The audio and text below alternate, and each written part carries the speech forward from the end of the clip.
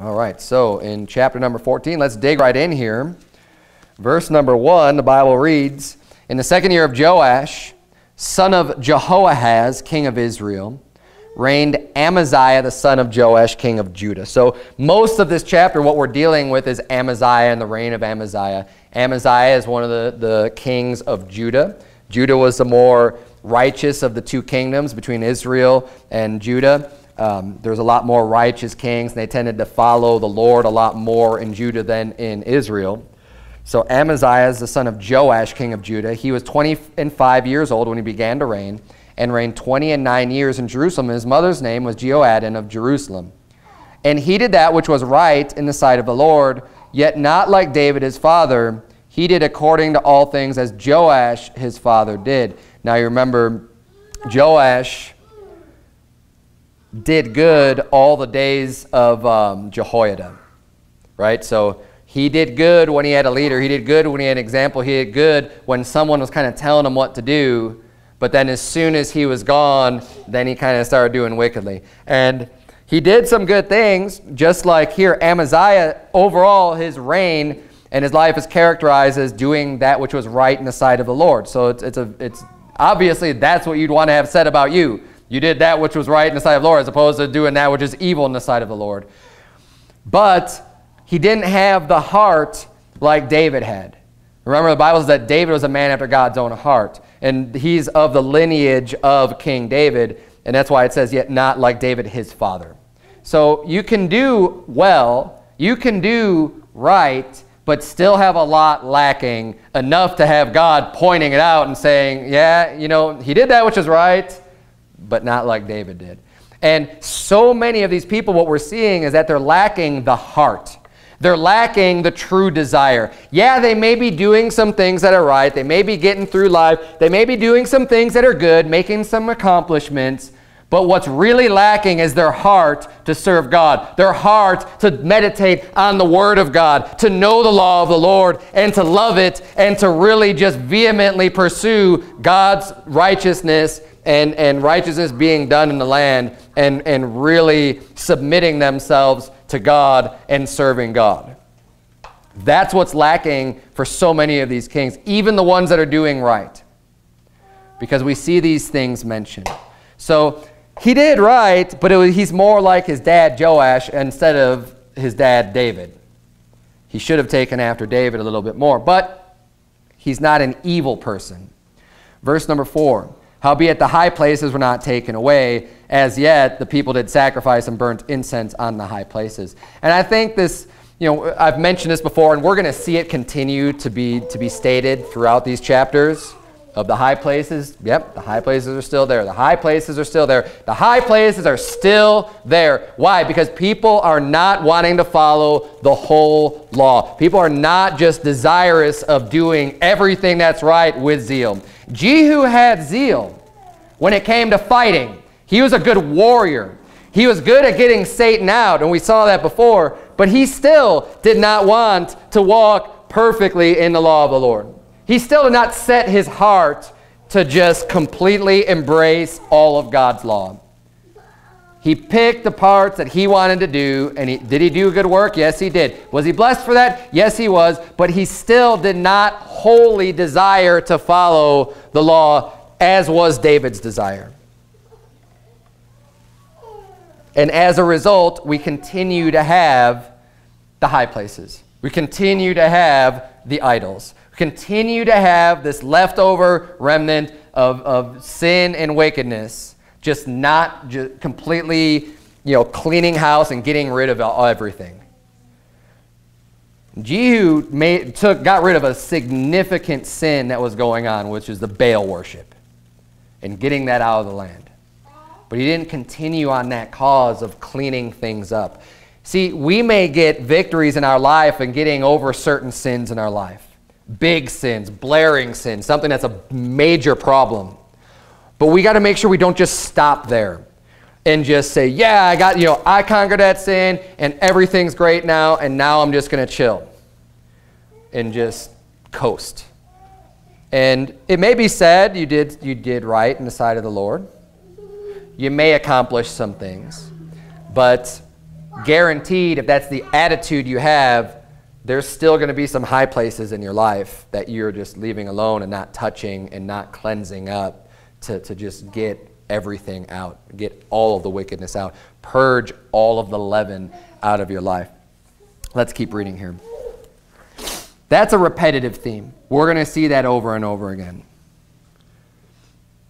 Verse number 5, and it came to pass as soon as the kingdom was confirmed in his hand that he slew his servants, which had slain the king his father. So if you remember, Jehoash was murdered by his own servants. They conspired against. Now, he had started to do wickedly after Jehoiada died. And you remember he sought out Elisha, and they still beat back Syria, but trying to see where it was in the last chapter, but anyhow, it doesn't matter. He was killed, he was murdered by his own servants, and now his son Amaziah is setting things right. He found the murderers, because that's how he ascended to the throne, but he's saying, these servants are still wicked for killing the king. Obviously, that's not something they should have done. So it says in verse 5, it says, he had them put to death, right? He caught them, he put them to death. In verse 6, it says, but the children of the murderers he slew not. Now, there's examples in the Bible, you'll see people just kill, killing the offenders and just wiping out everyone in their family. And that's actually not righteous. Now, there are times when God has pronounced for the children of Israel to wipe out a land, like when they went into the promised land, and the Hittites and the Amorites and the Hivites and the Jebusites and basically the Canaanites, that they were supposed to be completely annihilated. And that was God's will. And that God's judgment was coming down upon those nations. But when it comes to the law, see, that was God, that was like a one-time thing of God clearing out those people. But when it comes to the established law of God and how things are supposed to be dealt with in a civil society and in Israel, and the nation of Israel, was if someone commits a crime worthy of death, you only punish that person. You don't carry out the sentence against the whole family. So whether it be a son or a father, whoever was the one guilty of committing that sin, they paid for their sin. And this is a concept, if you want to keep your finger here, you will see this. It's in Deuteronomy chapter 24, what he's referencing there. I'll read the rest of this book, this verse here in verse 6. It says, but the children of the murderers he slew not, according unto that which is written in the book of the law of Moses, wherein the Lord commanded, the fathers shall not be put to death for the children, nor the children be put to death for the fathers, but every man shall be put to death for his own sin. Deuteronomy 24:16 says, the fathers shall not be put to death for the children, neither shall the children be put to death for the fathers. Every man shall be put to death for his own sin. I mean, it's a verbatim quote. But that's where it's found. That aspect of the law is found in Deuteronomy 24, verse 16. Turn, if you would, to Romans chapter 5. Now, I'm going to spend a little bit of time on this concept because it's very important. It's important that we understand that we are only held responsible for our own actions. God's not going to hold you responsible for someone else's actions. You are guilty. If you've commit a crime, if you've broken God's law, then you get punished for that. The punishment goes to you. You are responsible.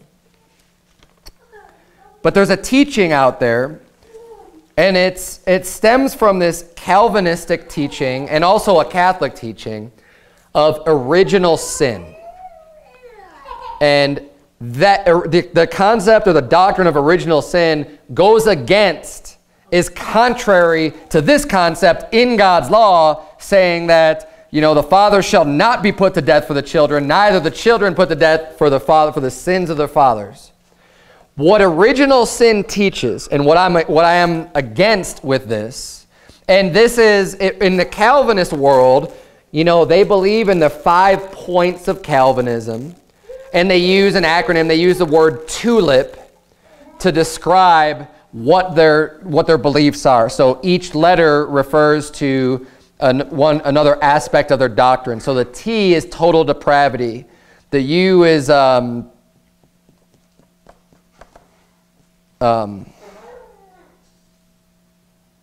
what is the U? The L is limited atonement. The I is irresistible grace. The P is perseverance of the saints. The U is, well, my brain's going like, it doesn't matter because I'm going to deal with T, total depravity, okay? It's going to come to me in a minute, but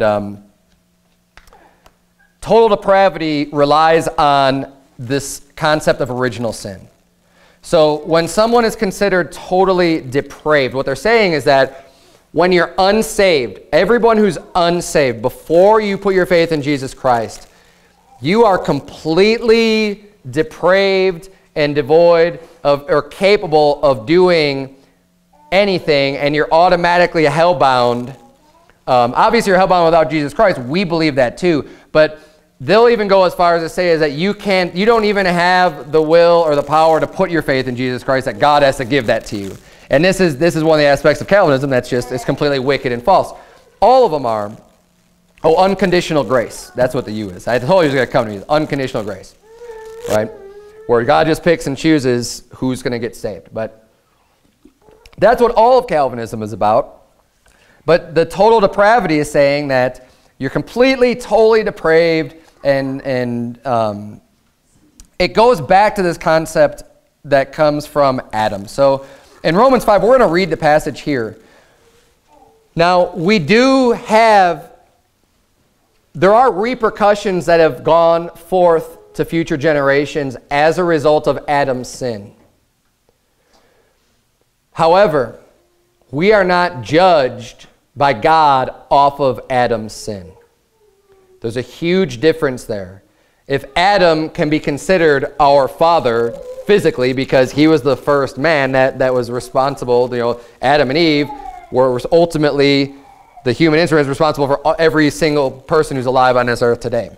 So we go back to this, and you want to talk about the sins of our father, would be when Adam and Eve were in the Garden of Eden, and they didn't even have this whole law. They had one law. They said, hey, in this garden you could eat whatever you want. Freely eat whatever. There's no restrictions or rules except there's this one tree over here. There's one tree in the whole garden. Can't eat off that tree. That's it. Sounds like a pretty simple life. They're married. Hey, do whatever you want. Eat whatever you want. Enjoy your creation. Enjoy this garden. It's all kept for you. You don't have to do any work. Just don't eat from that tree. And what happened? They ate from that tree, of course, you know the story. And as a result of that sin, they both were judged. They both were cursed. They both died in that day spiritually. Because that's what God said, in the day that thou eatest thereof, thou shalt surely die. That was his command. That's what he said. You break this command and you're going to die. And they did die. They died spiritually. And then, of course, we see later that God covers them with skins of an animal. So there was a blood sacrifice made to atone for them, and that picture of Jesus Christ. Of course, I'm not going to get into all that. So the concept, though, that I'm preaching against is this concept that original sin. And see, this is why Catholics will baptize infants. It's because of this reason. They think that because Adam sinned, that we are automatically sinners immediately. And his sin is passed down to us, and if you die, they say without being baptized, right, then you're going to end up in purgatory or hell. That's the Catholic teaching, and it's just totally false. Look at Romans chapter 5. Now, we do receive a sinful nature. Because of that sin that brought death into the world, and we are naturally now prone to sinning. That's something that did change, that we inherited from Adam. He didn't start off with that. They had free will. They didn't have that tendency, I don't believe, to just sin like we do today. However, having a sinful nature still does not make you automatically sin.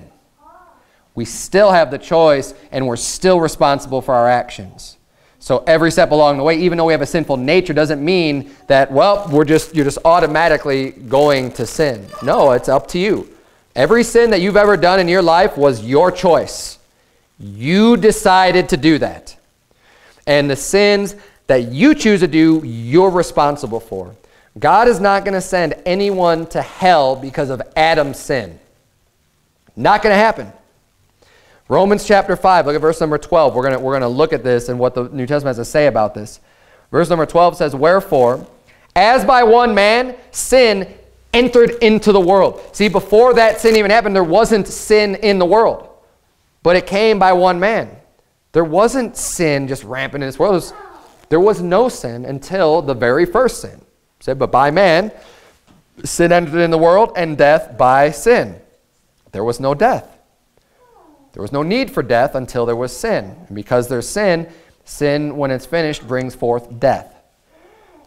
Death by sin. And so death passed upon all men, not because Adam sinned, for that all have sinned. See, death passed upon all men because all have sinned. Then, it's not just because of Adam. For until the law, sin was in the world, but sin is not imputed when there is no law. So basically what this is saying is that the law has always been around, God's law, right and wrong. But you can't punish somebody for breaking a law. It can't be imputed when there is no law, when the law hasn't been given, when it hasn't been told, when it hasn't been written, right? How can you hold someone responsible for something they don't even know? If you don't know something's a law, it's not a law. But see, you can't take, God has given us his law. It's up to you to read it. It's up to you to know it. It's your obligation, responsibility to get a hold of it and learn it. He's already given it. So you can't say, "Oh, I have never heard the Bible." Well, the Bible's around and it's available. And that becomes our obligation, our responsibility. Kind of like, when even in this state, we're obligated to know what the laws are. It's just incumbent upon you to know that, and using ignorance is not an excuse. Now, ignorance is an excuse when the law was never given to begin with. You can't just make something up and just be like, "Well, that's the law," and you're just automatically guilty. Well, I didn't even know. So that's what this is saying. Let's just keep reading here. I don't want to get too bogged down with that. "For until the law, sin was in the world, but sin is not imputed when there is no law." Verse 14, "Nevertheless, death reigned from Adam to Moses, even over them that had not sinned after the similitude of Adam's transgression, who is the figure of him that was to come." So he's saying, even though, the law wasn't given because Moses gave the law, right? Death still reigned between Adam and Moses. People were still dying. Why? Because they still had sin. And they didn't sin after the similitude of Adam's transgression, so they didn't eat of the forbidden fruit because they were cast out of the garden. No one else could even do that. But they had other sins. There was other things that they did that was still against God's law. And now, we don't have a record of everything necessarily that God told people, because God was communicating way back in days of Adam and Eve. And he was literally communicating with the people audibly, and I believe that before there was anything even written down. All the stories that we have through Genesis come from Moses writing them down. And they're true, they happen, it's the word of God. But there was the means of transmitting God's word and telling people what to do was a little bit different, because he was able to just tell them. There wasn't that many people, and it wasn't until later until Moses, when everything was just established in writing. So they were still obviously capable of sinning. They knew they weren't supposed to kill like Cain and Abel. That was something they knew, not to murder. That was something that God had told them that was wrong. They had known that was wrong. Even though I can't point you to a verse where God said not to murder to them, by God holding them responsible and giving a punishment unto Cain, we know that he had to have told him, because God doesn't, because of what we're reading right here. The law is not imputed when there is no law. Well, God had told them. It just wasn't written down yet. Verse 15, "But not as the offense, so also is the free gift. For if through the offense of one many be dead, much more the grace of God and the gift by grace, which is by one man, Jesus Christ, hath abounded unto many. And not as it was by one that sinned, so is the gift. For the judgment was by one to condemnation, but the free gift is of many offenses unto justification. For if by one man's offense death reigned by one, much more they which receive abundance of grace and of the gift of righteousness shall reign in life by one Jesus Christ. So you notice the going back and forth between Adam and his sin and Jesus Christ and what he did. And because of one man, sin entered into the world. Because of Adam's transgression, death reigned. Because he brought sin into the world, now people have a sinful nature, and other people start to sin, and the sin grows and grows and grows like leaven, right? And it spreads. So just as it was one man that really brought that sin into the world, what the Bible says here is that likewise, by one man, all of sin can be covered. All of sin can be forgiven because of the righteousness of the one man can destroy the effects that was brought in by Adam. Now let's keep reading here. Verse number 18. Therefore, as by the offense of one judgment came upon all men to condemnation, even so by the righteousness of one the free gift came upon all men unto justification of life. For as by one man's disobedience many were made sinners, so by the obedience of one shall many be made righteous. Now, verses 18 and 19, they sum up the entire thought here, and it's crucial to understand the way that judgment came on all men is the same way that righteousness came to all men. So, if we were literally going to be held responsible for Adam's sin, okay, if you were to read this and say, well, yeah, because of Adam, that's why I'm damned to hell as a sinner because of what Adam did. If you take that thought process, then you'd have to apply it equally in this passage to say, well, because Jesus died for everybody, then everybody is automatically saved and have that free gift. You see what I'm saying? So like, if everyone's automatically damned because of Adam, then everyone would automatically be saved because of Jesus. But that's not the case. And I don't know anyone that believes that. That it's just everyone's automatically just saved because what Jesus did, whether you believe in him or not, whether, just completely unconditionally, Jesus paid for everyone, so everyone's going to heaven. Well, the reason why that's, for the same reason that that's not true, well, Adam's sin is not just imputed unto all of us because he did wrong. All that we received from him as a result of that was having a sinful nature, to have the propensity to kind of want to sin, but it's still our own actions just as much. It's our own choices that drive us to sin. It's our own choices that drive us to believe on the Lord Jesus Christ and get saved. It all boils down to what we choose to do, what we do with our own will. The free will that God has given us, he's given us that choice. We choose to believe just as much as we choose to sin. Adam had a choice to obey or disobey. Just because he chose to disobey does not mean, well, now no one has a choice. No, everybody does after him. Everyone has the same free will to choose. And in Genesis chapter 3, we see the punishment for Adam's sin. Adam's sin does not send every other person to hell. And that is ultimately, though, people may mean different things when they talk about original sin. So the definition that I was using is what I'm preaching against. Some people, don't freak out if someone uses the term original sin. They may just be referring to the fact that we have a sinful nature. So if they want to, whatever, use whatever terms you want, but just for the sake of being clear with people, though, understand what they're saying. Because if it's that Catholic type of a meaning, completely false. Right? And think about how twisted that is, too. That would mean that, like, even stillbirths and babies that die in the womb, hey, they couldn't even be baptized.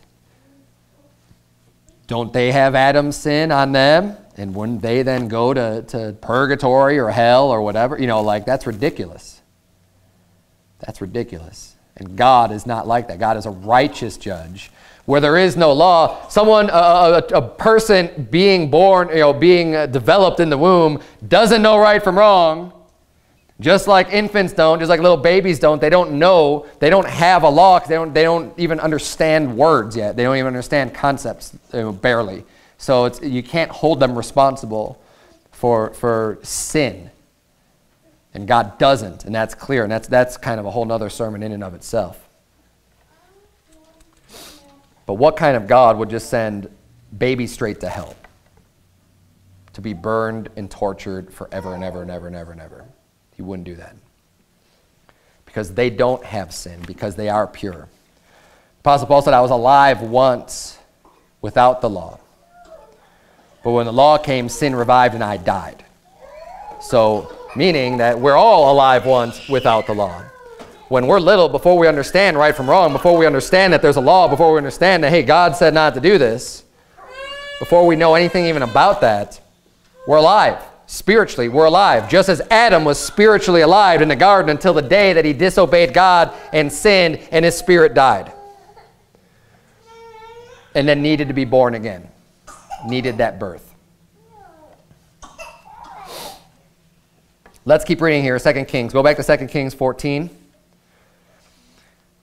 And actually, 2 Kings 14, we're also going to be looking at 2 Chronicles 25. We've been doing this a lot, kind of looking at the parallel passages in Chronicles. So we're going to get some more insight into these stories that we're reading about in 2 Kings. So 2 Kings 14, look at verse number 7. The Bible reads, He slew of Edom in the valley of Salt 10,000 and took Selah by war, and called the name of it Joktheel unto this day. So, in the previous verses, he put to death the people that conspired against his father, put his father to death, but didn't, he stopped there. He didn't put their children to death or anything like that because their children were blameless.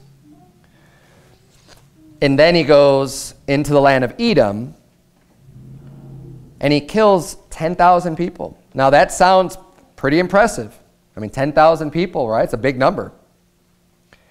And he takes Selah by war and called the name of it Joktheel unto this day. So he's gone and made this battle, and he's killed 10,000 people, and it sounds pretty impressive.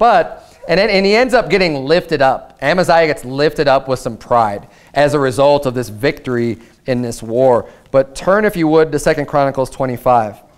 Because after these major victories, he's feeling very confident. Killing 10,000 definitely sounds impressive. However, he did have an army of 300,000 men. And we don't get that in 2 Kings 14, but we do get that in 2 Chronicles 25. It explains that he had, with an army of 300,000 men, you ought to be able to kill 10,000, right? So, just even without God being involved in like fighting your battles for you or things like that, just in human warfare without any divine intervention or involvement, 300,000 army, it makes sense to kill 10,000 people in a battle that they would fight in those days. So we get more on this info on this story and how he fights with Israel. Because if you remember, we read this whole chapter at the beginning of the service, and we see Amaziah. Now, he fought and defeated Edom, and he's conquested, and he's got a city here. He's taken over a city, but he also then turns to fight with Israel. And that's not a good choice that he makes. But look at verse number 5 of 2 Chronicles 25. The Bible reads, Moreover, Amaziah gathered Judah together and made them captains over thousands and captains over hundreds, according to the houses of their fathers throughout all Judah and Benjamin. And he numbered them from 20 years old and above, and found them 300,000 choice men able to go forth to war, that could handle spear and shield. And then look at verse 6. It says, He hired also 100,000 mighty men of valor out of Israel for 100 talents of silver. So not only does he have 300,000 men, but then he also goes to hire 100,000 out of Israel. Verse number 7, But there came a man of God to him, saying, O king, let not the army of Israel go with thee, for the Lord is not with Israel, to wit, with all the children of Ephraim. So now he gets a message from God. See, remember, Amaziah we're told that he did that which is right in the sight of the Lord. He cared about what God said. He did, go to God for counsel, and he wasn't an evil person. So now he gets this message saying, hey, you've got 300,000 men. Don't hire the children of Israel because they're wicked. You don't need them. And look, this is something that we need to understand too. If you feel like you don't have enough resources to get any job done or whatever you need to do, you don't need to go to the world, and not just the world. If you go to the world for things you need to get done, that's fine as far as, hiring some help to do some work for you, whatever. Obviously, we're going to be hiring people, but we don't need to go to wicked people to team up with us to join us in a fight. We're not going to go get, a bunch of sodomites to help us out and to do some work for God or do some other great work. Leave them alone. We don't want them to have anything to do with us. So people who are really wicked, which is the Bible is saying here that, Israel was wicked at this time. He's saying don't allow them to come and help you. They were fighting, and the first battle was righteous. God was giving them this victory over Edom. And he's saying, you are good to go by yourself. You don't need any help from anyone else. You don't need, especially wicked Israel, to go with you. He says, verse 8, but if thou wilt go, do it. Be strong for the battle. God shall make thee fall before the enemy, for God hath power to help and to cast down. So basically what the man of God is saying to Amaziah is saying, you know what? Ultimately, it's not going to matter how many people you have, because God is capable to either make you stand or make you fall. And what God wants you to do right now is to listen to him. Obey him. Don't bring these wicked people of Israel in to help you, because you don't need them. First of all, God could just use what you have to get the job done. But second of all, if you feel more confident, because think about that, an extra 100,000 people, I mean, that's a third of what he already had. That's an extra 33% increase to his forces. You think, oh man, now we're really strong, right? 100,000 people, that's nothing to God. God says, you choose to do that, and you rely on them, you rely on these wicked people instead of relying on me, just remember, God's able to lift you up and to bring you back down. God can make you fall. And we need to remember that in our own lives, that we don't get tempted by going to wicked people to give us some kind of peace of mind, or because we're troubled about something in our life, that we just go to some wicked influence, God can lift you up. Go to him, and God can also bring you down. It could be business dealings, it can be all kinds of different things. It could just be managing, even something as simple as just managing your health or your pain or whatever. Like, you can go to a really wicked source to try to get comfort instead of going to a righteous source. You could turn to booze, you could turn to just, hard drugs and whatever, or you could, rely on God. And God's saying, look, I could help you with this, or I could bring you down, and I could bring you low. There's many applications to that, so just keep that in mind. And this is what he's saying to Amaziah. So, verse 9, he says, and Amaziah said to the man of God, but what shall we do for the 100 talents which I have given to the army of Israel? And the man of God answered, the Lord is able to give thee much more than this. So, again, another lesson to be learned. He's already hired these people. He's already given a lot of money to hire these servants. And then he finds out, and then he realizes, oh, I shouldn't have done that because it's not right. This is wrong. Maybe you've just locked yourself into a contract to have a bunch of Hollywood movies pumped into your home, right? Maybe you just spent a bunch of money and now you feel like, well, now I'm kind of committed to this. And then you find out, you know what? It's wickedness. It's wrong. You shouldn't set any wicked thing before your eyes. And you go, oh man, but what am I going to do? I mean, I just spent all this money. I can't just waste it. And he says, you know what? Don't worry about the stinking money. Don't worry about that. The hunter tells you that God can do that and so much more for you. Just listen to God. God's looking at your heart. God's looking to see if you're going to do the right thing and not worry about the financial cost or the financial burden or what am I going to lose as a result of listening to God. Don't worry about any of it. Don't worry about the money you might lose by following God. Don't worry about the family or friends you might lose by following God. God can give you so much more. Just do what God says. That's what he's getting across here. Amaziah, I mean, if you think about it, wow, 100 talents. I mean, we don't know exactly how much a talent is, but it's a lot of money. It's very significant. I mean, it's enough to hire 100,000 people to go to war. So just think about how much it would cost to hire one person to go off and fight in a war. I don't know what our U.S. military pays people, but that's essentially what they're doing. They get paid. They receive a paycheck. They get benefits and everything else to go off and fight in a war. How much does it cost for 100,000 soldiers to go off and fight in a war? I don't know, but it's a lot of money. And God's saying, cut your losses. And that's what we need to do in our life. We need to cut our losses. When you find out you're doing something that's wrong, I don't care how much you've invested into it.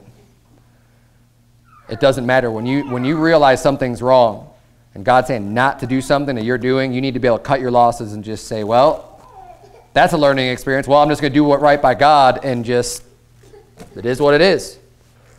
Whatever the circumstance is. And that's what Amaziah ended up doing. I think this is one of the reasons why he's considered someone who did right in the sight of the Lord. Because he listened to God. And this was a big deal. It's a big step to take. To say, okay, well, we don't need you. Verse number 10 says, then Amaziah separated them, to wit, the army that was come to him out of Ephraim to go home again. So these people, he hired them, and they already showed up. So now he's got to say, you know, and look, this is another reminder too, because it's embarrassing to stand up in front of everyone now and say, oh, well, I don't really need you. You need to go home. Which is also why it's important to know beforehand what the right thing is to do so you don't get yourself into these sticky situations where you're losing a whole bunch of money and you have to be embarrassed and ashamed to say, oh yeah, sorry, you know, I goofed up. I really don't need you guys anyways. Go ahead and go home. Because this also ended up causing problems. Now, thank God for doing the right thing. That he did the right thing. And that is, if you make that, you know, mess of yourself, then just wherever you're at, you realize, no, this is what's right, then do what's right from that point forward. And God will help you out. But as a result of him having to do this now, verse 10, it says, the army that was come to him out of Ephraim to go home again, wherefore their anger was greatly kindled against Judah, and they returned home in great anger. So we're going to get more context here, because in 2 Kings 14, Amaziah it looks like he just decides to go to war with Israel. That he's just beat Edom, and now he's just choosing to go to war with Israel. But there's a little bit more to it than that. We're getting the backstory here. So as these people are leaving, look at verse number 13 in 2 Chronicles 25. It says, but the soldiers of the army which Amaziah sent back, that they should not go with him to battle, fell upon the cities of Judah, from Samaria even unto Beth-horon, and smote 3,000 of them and took much spoil. So as a result of him then, you know, listening to God and sending those people away, they ended up getting really angry about it and then attacking some of the cities of Judah and spoiling them and killing a bunch of people, you know, before going back. So it's not that there was absolutely zero reason for Amaziah to want to fight with Israel. That looks like a pretty decent reason to me. You know, I mean, they attacked him. And it's a natural response then to want to go off and fight them in a battle and fight them in a war, especially after, you know, they just finished this battle with Edom and they conquered them and they defeated them. Now, feeling up and lifted up, hey, now we're going to take these guys on because they did this to us. When what he should have done was to take his losses, because he never should have hired him to begin with. It was his own fault for hiring him. Now, obviously, they shouldn't have done what they did either. But he needed to be able to just completely cut his losses and then not go to war with Israel, especially without consulting with God first. Because that's what they were supposed to be doing in every battle and every war that they would be fighting is, God, that's what David did, right? If he had the heart of David, David is always going, God, are we going to do this? God, will you deliver us? God, how should we do this? God, if I go here, are these people going to deliver me up to Saul, or are they going to, protect me? And God would direct his path the whole way and do everything that.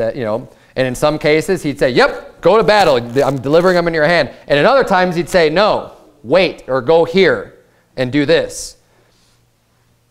And that's why David was so successful. And see, that's what these kings, when they don't follow like David did, get themselves into extra messes and extra problems. Let's keep reading in 2 Chronicles 25. Look at verse 14. The Bible says, now it came to pass, after that Amaziah was come from the slaughter of the Edomites, that he brought the gods of the children of Seir and set them up to be his gods, and bowed down himself before them and burned incense unto them. Again, another king, he said he did right in the sight of the Lord. Don't forget that. But, he got really low. This is like Solomon. He goes into another land, he brings them back, and he sets them up to be his gods. Verse 15, wherefore the anger of the Lord was kindled against Amaziah, and he sent unto him a prophet, which said unto him, why hast thou sought after the gods of the people, which could not deliver their own people out of thine hand? He said, how stupid are you? You just got this prophecy, this prophet of a man of God, a man of the Lord, telling you, hey, don't bring the children of Israel, they're wicked. I'll deliver them into your hand. Don't worry about them, you don't need it. And he had the faith to do it and to send them back. And then he goes and he gets this victory, and while he's there, he sees these idols. And for whatever reason just thinks, oh, wow, look at these. This must be a real God or whatever, and brings them home and worships them. And God sent the prophet like, why would you trust in some stupid God that couldn't even deliver their own people?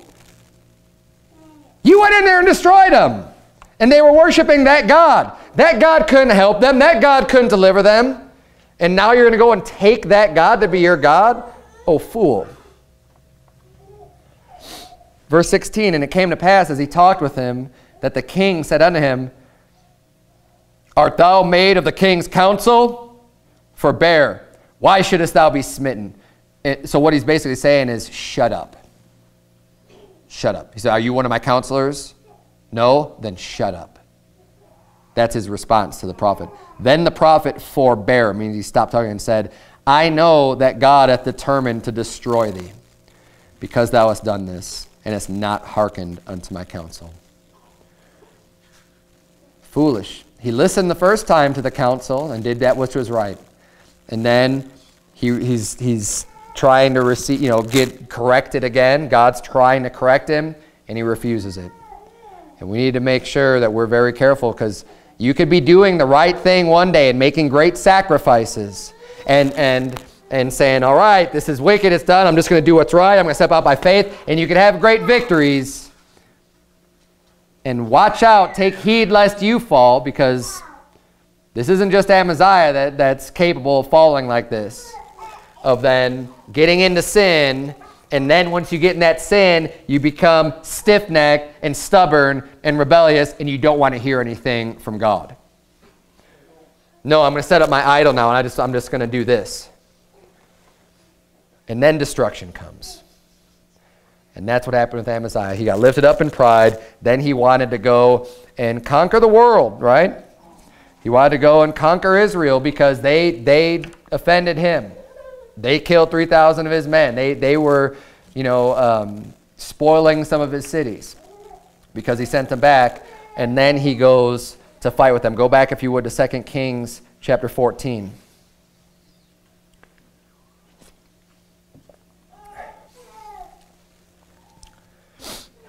2 Kings 14, verse number 8 says, then Amaziah sent messengers unto Jehoash. So, and what I'm doing, by the way, when we go to this passage in like 2 Chronicles, I'm keeping it in chronological order of where we're at in the story in 2 Kings. So the events that are taking place there all fit. And you could go back and read it later and see for yourself, but we're only reading certain sections where we get extra information, but it's completely in the timeline of events that we're going through in 2 Kings 14. So just so you don't get confused with that. Verse number 8 says, then Amaziah sent messengers to Jehoash, the son of Jehoahaz, son of Jehu, king of Israel, saying, come, let us look one another in the face. Now, there's a few times in the Bible that it uses terminology like this that isn't necessarily part of our regular vocabulary, so you might be a little bit confused about what this means. Basically, what he's saying, let us look one another in the face, is just another term used to fight a battle.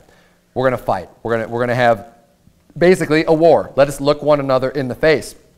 Now, I'm going to read this for you, but in 2 Samuel chapter 2 and in chapter number 10, there's also phrases that are similar to this used. So when Joab and Abner, way back in the early days with David, when David had just taken over, Joab and Abner were fighting each other, and they used similar phrases. I'll just read this for you in 2 Samuel chapter 2, verse 13.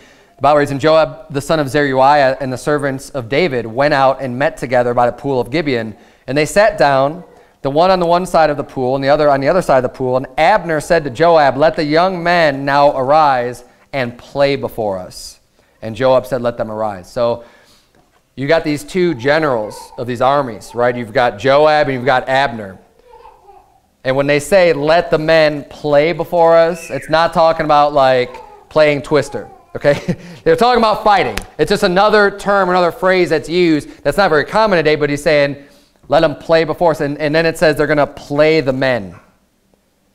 So why? Because they're strategizing and they're the ones sending their men off to battle. So whether it be let us look one another in the face or play before us. And then in verse 17 it says, and there was a very sore battle that day in 2 Samuel 2. So just showing, it's kind of proving that it was a battle. It wasn't, they weren't playing, footsies or Jenga or something. They were, battling. It was a battle. And it wasn't a dance battle either. It was a very sore battle. They weren't breakdancing.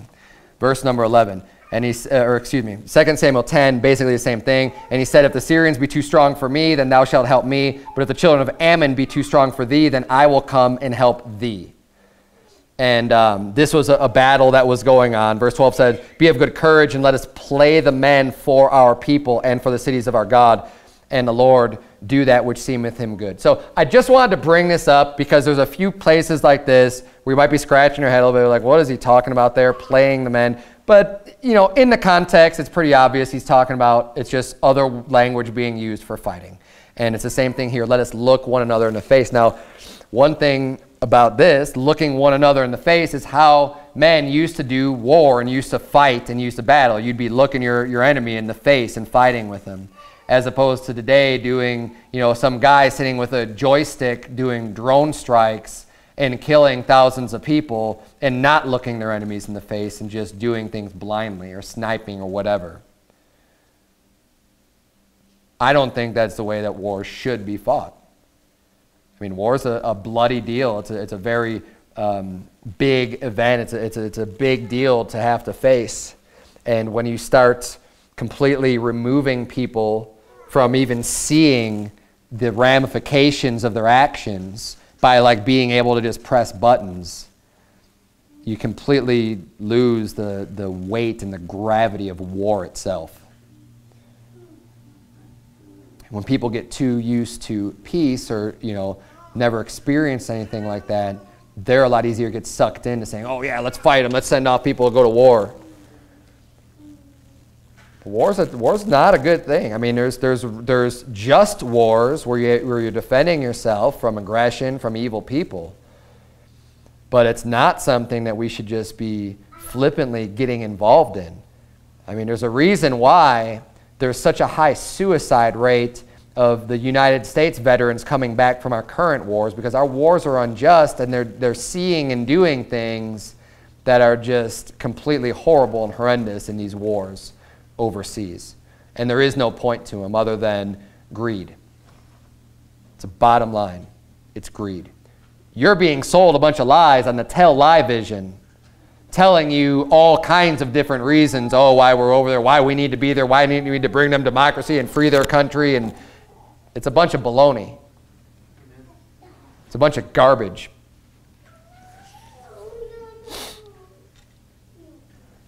Let's keep reading here in 2 Kings chapter 14. They looked one another in the face when they fought. Verse number 9.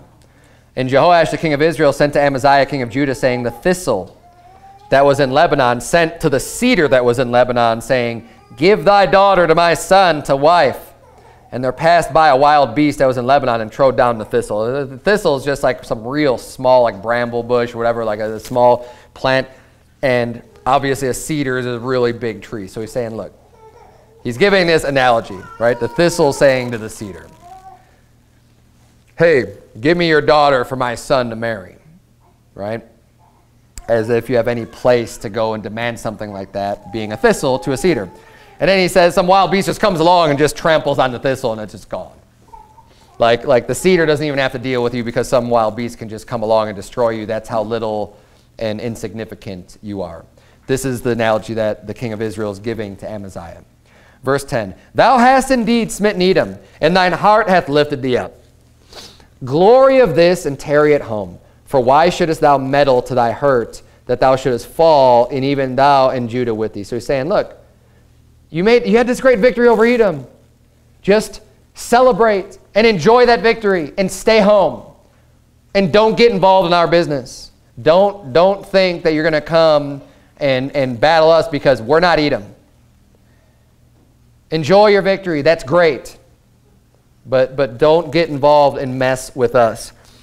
And he's saying, because look, Israel's not trying to get in a war with Judah. And that's why he's giving them this message saying, don't mess with us. Stay home. Don't come out and fight because it's not going to go the same way that it went with Edom with you. It says in verse 11, but Amaziah would not hear. He was stiff-necked, just like he wouldn't listen to the man of God when he got the idolatry from the Edomites. Wouldn't listen. Therefore Jehoash, king of Israel, went up, and he and Amaziah, king of Judah, looked one another in the face at Bethshemesh, which belongeth to Judah. And I'll just read this for you from 2 Chronicles 25, verse 20. The Bible says, but Amaziah would not hear, for it came of God, that he might deliver them into the hand of their enemies, because they sought after the gods of Edom. Notice, he wouldn't hear the king of Israel saying not to fight him because it came from God, because God now was looking to bring Amaziah down. God hardened his heart to not hear Israel, not hear the king of Israel, and just ignore it. But that came after God had already tried to get through to him and sent his messenger. God didn't harden his heart when he sent his messenger. Amaziah had his own choice to do that. Now, I'm not saying Amaziah was a reprobate, but I'm saying that because God's able to lift up and to bring down, which is what he does with kings, and he did that with Amaziah. He's able to bring up, to lift up and to bring down. He brought Amaziah down.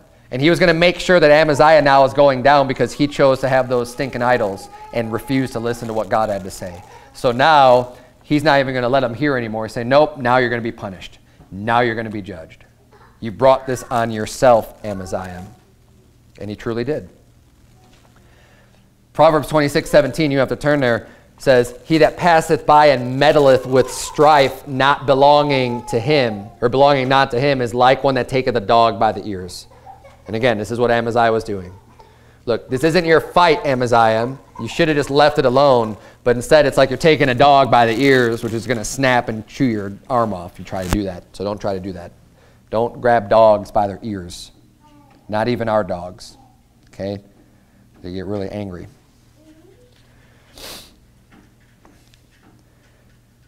So back in 2 Kings chapter 14, look at verse number 12. The Bible says, and Judah was put to the worst before Israel, and they fled every man to their tents.